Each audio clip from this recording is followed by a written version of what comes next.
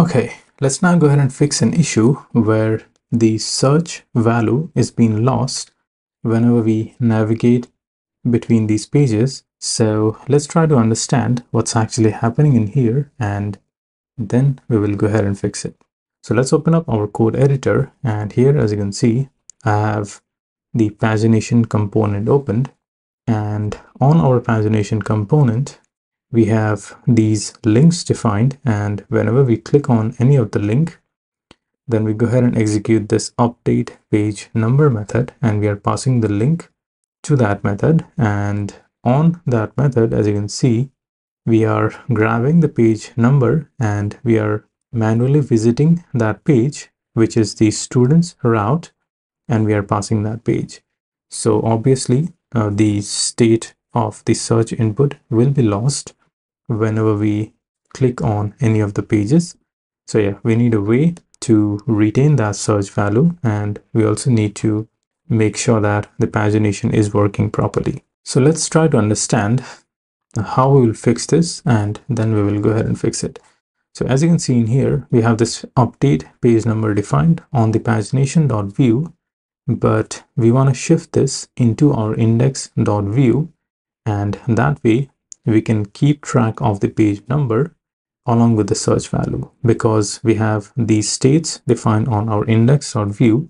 So what we will be doing here is we will be defining this and shifting this to our index.vue, and we will be passing that as a prop to this pagination component, and we will execute that when the user clicks on the button. So let's go ahead and do that. Actually, let's start working on this. So here we have the student's URL. We are watching for this, and let's define a new method somewhere in here. So I'll just define a new method called updated page number, and this will receive a link, and this is almost going to be similar to this method that we have defined over here with a few changes here and there. So this will receive the link. Let's now go ahead and define the body of this.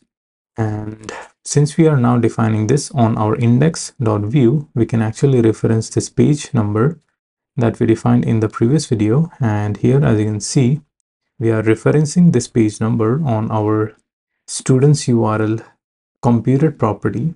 And yeah, we can basically reference this over here as well. And whenever the search value or the page number changes, then the state is going to be reflected accordingly because we are on the same component. So yeah, let's go ahead and assign the page number dot value with whatever we have defined over here. So we just want to grab the first index of the link.url object, and we want to split it by the equal to sign to grab the page number, and we want to assign that to the page number that we have defined over here. So I'll just go ahead and pass that, and yeah, this is the implementation that we want to do over here, and here we will be receiving that as a prop. So let's go ahead and pass that first. So on our pagination, let's pass that function as a prop. So here we are passing the data, and along with that, let's also pass the updated page number. And if the prop and the key are same, we can basically do something like this. I don't exactly remember, but yeah, I think this is the syntax, or I don't exactly remember. So instead of passing it like this, I'll just pass the updated page number method. And again, to demonstrate this properly, what I will do is I'll just go ahead and comment this out for now, and I'll just log something in here. So let's log the link.url in here.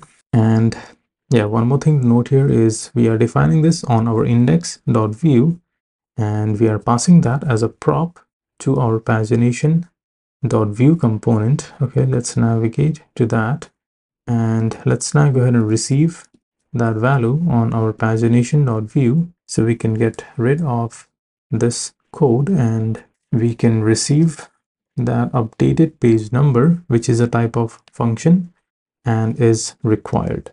And whenever we click on the button that we have over here, which are basically links, we can pass that updated page number, and we will also pass the link to it. And here we have set up the index.view accordingly. We have defined this method and we are just logging whatever value gets passed from here. And yeah, let's go ahead and give this a try. So let's reload and let's open up the inspector. Let's open up the console tab. And if I go ahead and click on 3, then as you can see, the link is being dumped in here. So we are basically defining the logic to grab the page number on our index component instead of the pagination component. And this will allow us to basically override this page number state that we have defined on our index.view. And whenever we reassign this in here, then that state will be reflected on other areas accordingly since we are on the same component. So yeah, let's go ahead and give this a try. So we have the page number dot value where we are assigning this to whatever gets returned from here. And then we are computing the student's URL, and along with that we are also appending the page, which is this page number dot value. And if we have the search dot value present, then we are appending that as well. So yeah, let's go ahead and give this a try. So I'll just reload and we are currently on page 2. So let's go ahead and search something. I'll type doctor, and as you can see, we have 15 results and we are currently rendering 10 records.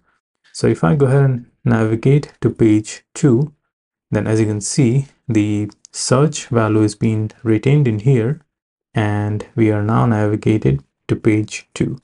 So yeah, this was something that I wanted to fix, because if we don't fix these small issues, then the user won't get a good user experience. So yeah, I hope that this was helpful, and you can now apply this for other improvements as well. If you have any other filters that you are applying, then you can use this approach to retain the state accordingly of your page.